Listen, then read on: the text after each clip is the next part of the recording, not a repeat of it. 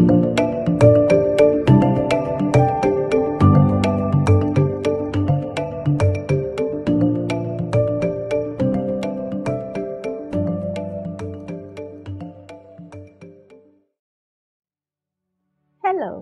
welcome back to Madam Noshamsia Biology video. Today's topic is on Biology Form 5 KSSM, Chapter 9 Ecosystem, 9.2 Population Ecology, and we will concentrating on population distribution today. The content standard for today's lesson is 9.2 Population Ecology. The learning standard is 9.2.1. Describe the factors that affecting population distribution. Now, we are going to see some of the important terminology that is used in this chapter. First, what is population ecology?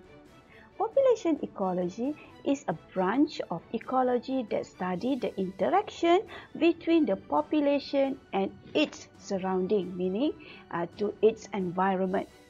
Next, what is population then? Okay, so population is a group of organisms of the same species which live in the same habitat. Right? And what is population distribution? Population distribution will show how the organisms of the same species are able to spread out in their habitat. Now, we are going to see the factors that affect the population distribution of plants.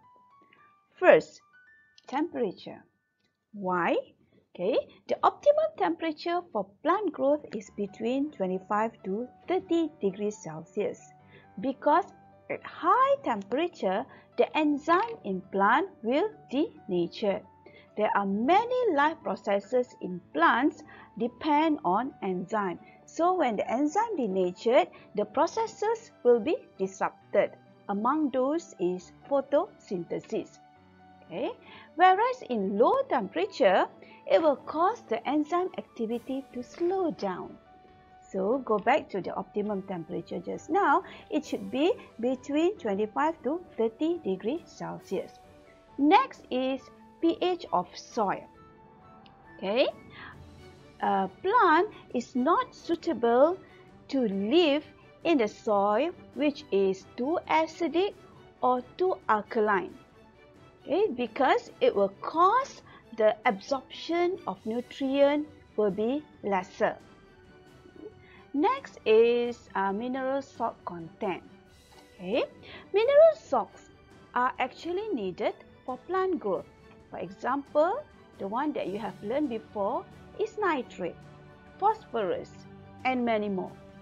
Whereas high salt content in the soil will cause the plant to lose more water through osmosis. Okay. Next factor is water. As you know, water is needed for enzyme activities, photosynthesis, and also to support herbaceous plant. And the last one is of course light. All plants require light to do photosynthesis. Now, we look at the factors that affecting the population distribution of animals. First is temperature. Normally, the place or the area which are exposed to high temperature, less animals will be living there, or extreme too cold temperature also will be less inhabited by certain animals. Okay, I take example for the place which is high in temperature. Normally, the place which is high in temperature, we cannot find the animals like snails. Okay. Next one is of course food supply. Okay, as you can see in this picture, the picture of ant there, if there are a lot of food, definitely the animals will be gathered at that place. Next is water. You can see the photo of zebra there. Okay, area with the water sources will be inhabited by animals, especially for drinking purposes. And then the last one is breeding site. Okay, a safe and suitable breeding site is important for the animals to raise their offspring.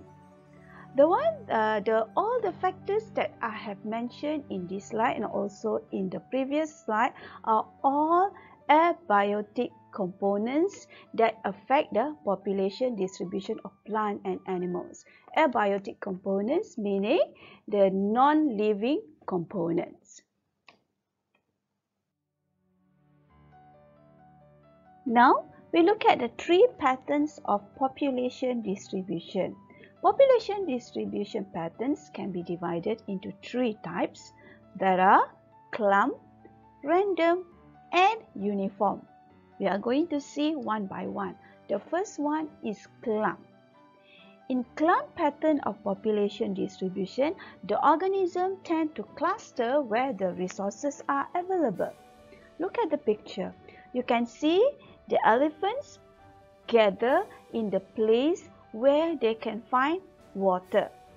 Okay, so you can see in the box here how the organism cluster together. So this one we call as clump pattern population distribution. Okay. Next is random. Random is where the organisms are distributed in a free pattern. There are no specific pattern. For example, you can see in the picture there the population of dandelions. Okay, they are all over the field there. Okay, that one we call as random pattern of population distribution.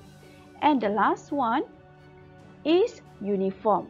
Normally for uniform pattern of population distribution, we can find it in an orchard because normally the farmer will plant the plants in a uniform manner.